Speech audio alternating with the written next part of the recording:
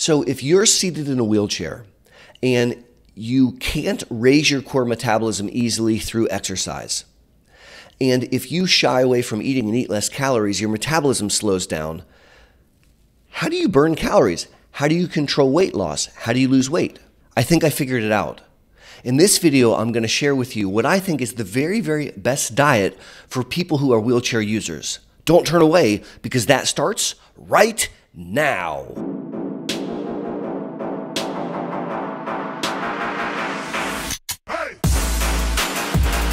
Howdy, and thanks for learning about MS with me, Boster. In this video, I wanted to discuss some thoughts surrounding diet and multiple sclerosis, and in specific, how does someone in a wheelchair control their weight? How does someone seated in a wheelchair lose a bunch of weight? It's a really difficult problem that many people impacted by MS who are seated in wheelchairs deal with. It's something I've seen in clinic for a decade and a half, and recently I think I have uncovered the diet to help people with wheelchairs control their weight. Let's jump in.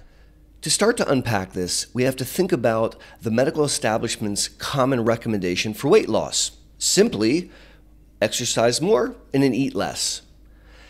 Exercise more and eat less, which is what I was taught to tell people in med school, doesn't work. And it's a real problem for someone who's seated in a wheelchair. I want to unpack this a little bit. The idea is, if you exercise more, let's say that you're jogging daily, then you're burning calories and you're raising your core metabolism, forcing your body to burn more calories all day long, even at night, etc. Yay! And if you don't eat so much, then you're not feeding the engine, you're not adding calories in. It goes back to this false idea of calories in equals calories out.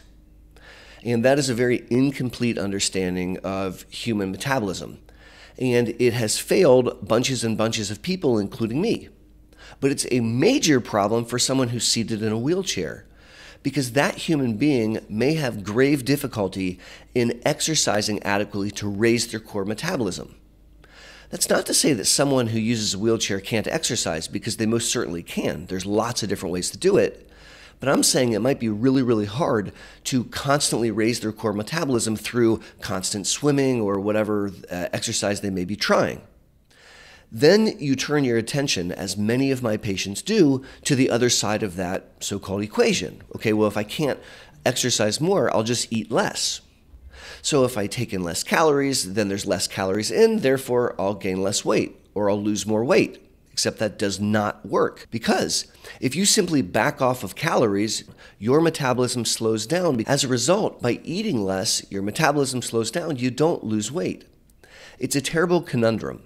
And it's worse when you think about the fact that eating is awesomely fun and delicious, and it's a source of enjoyment and quality of life for human beings. So I have many patients that find themselves in a wheelchair, overweight, really struggling to control their weight, and in some cases having medical complications as a result.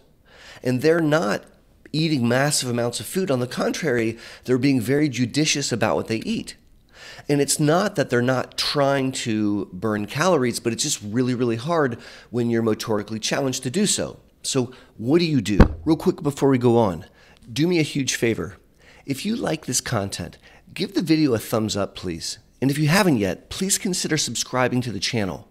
Those two actions let the YouTube algorithm know that you really like the content and help push it out so more people impacted by MS can benefit. Thank you.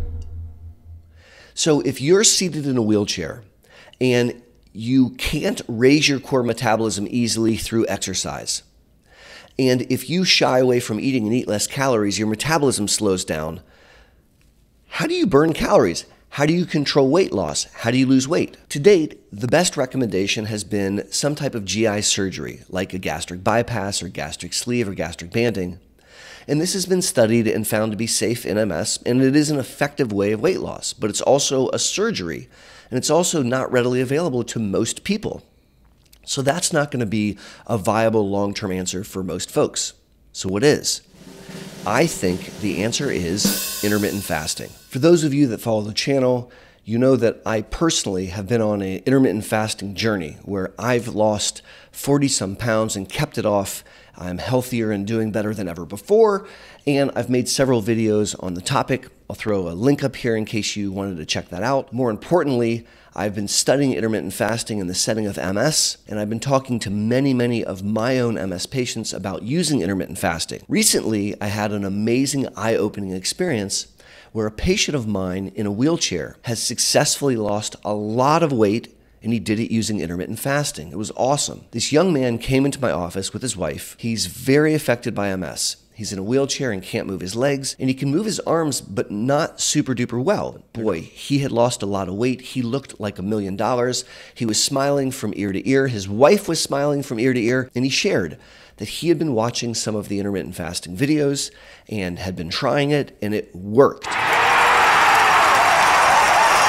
He lost a lot of weight by controlling his eating window, which I'll talk about in a second, and he was noticing benefits across the board. He had more energy, his mood was better, he was sleeping better, he was less stiff and sore, and his physical therapists were noting that he could do more. It was an awesome celebratory moment in clinic, and it makes me want to share that excitement with you.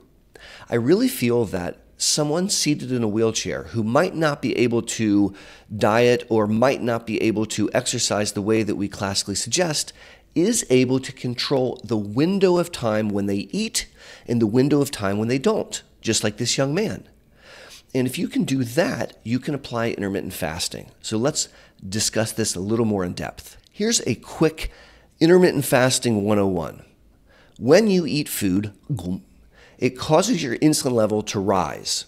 Insulin is the storage hormone. When your insulin level is up, it's telling your body anything that you take in, store it, store the energy for later. And so if you eat something and you're currently running, you can use it in that moment as fuel. But if you're sitting, that food that you eat is going to be stored as fat for later. When your insulin level is up, you can't burn fat. So the problem is many of us are eating all day long. We're eating breakfast and then 11sies, and then we're having lunch, and then we're having a little snack, and then we're having a goûter, and then we're having some dinner, and then we're having an after-dinner dessert, then we're having a midnight nosh, and we're eating all day long, constantly keeping our insulin levels elevated, meaning everything we eat really can only be stored as fat. And that problem can be compounded if you're seated in a wheelchair with limited ability to burn calories. If instead you have a window of eating, and I use an intermittent fasting schedule of 16-8, meaning I eat for an 8-hour window and then I don't eat for 16 hours. So we'll use that as an example. If you have a window of 8 hours when you eat and then you stop eating, for the next 6 to 8 hours, let's say, your body's going to be using the energy that you've given it in the form of glycogen or stored sugar, which is mostly in your liver. So you've got like 6 to 8 hours of stored sugar in your liver, and as you do things and your body's being used, you're using that sugar as energy. But after 6 to 8 hours, your insulin levels have fallen, and you've used up that glycogen, and your body says, I still need energy, and it switches from burning sugar to burning fat, lipolysis, and this is really what we're after. If you remain fasting, and your body still needs energy, obviously, it'll start to burn your fat. So by using a window of eating of 8 hours, and then by not eating for 16 hours, you're going to tap into fat burning. That's what I did to lose 40 pounds and to keep it off. And that's what my patient seated in a wheelchair very successfully did, simply by using a 16-8 intermittent fasting. I am super thrilled by this idea. Now, the disclaimer as always, I'm not telling you that this is the right thing for you or that it's safe for you medically, because you have to talk to your doctor, your clinician about what's right and safe for you. I am super excited, however, that this appears to be a really effective way that a human being with MS seated in a wheelchair can control their weight. I'm excited about it, and I hope that you are too. If you'd like to learn more on the topic, definitely click the video that's on your screen right now. And until my next video or my next live stream, or even better yet, the next time I see you at the Boster Center for MS, this is Aaron Boster saying be safe and take care.